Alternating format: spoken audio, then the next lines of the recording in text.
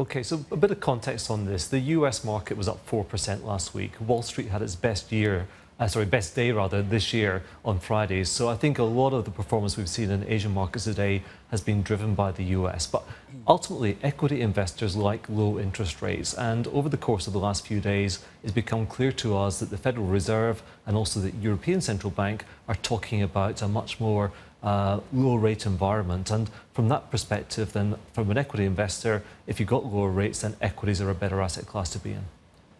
So would you be looking at adding to your positions when it comes to equities at this point in time, given that we have got gains, if of course we do see lower interest rates going forward, and with markets liking lower interest rates, you'd have to expect that markets are set perhaps for further gains going forward. So what's your trading position around that then?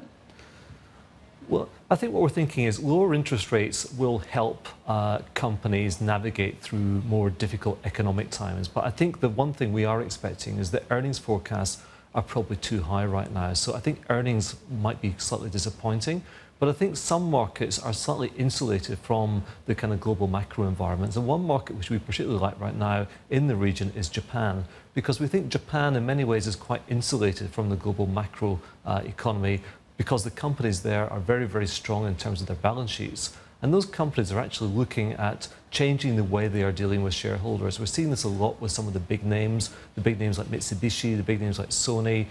These companies are returning money to shareholders through share buybacks and dividends. And with that type of engagement with shareholders, then we think that Japan, in many ways, can emulate what the US stock market has done over the last 10 years, which is deliver very strong performance based on some internal measures that companies can take.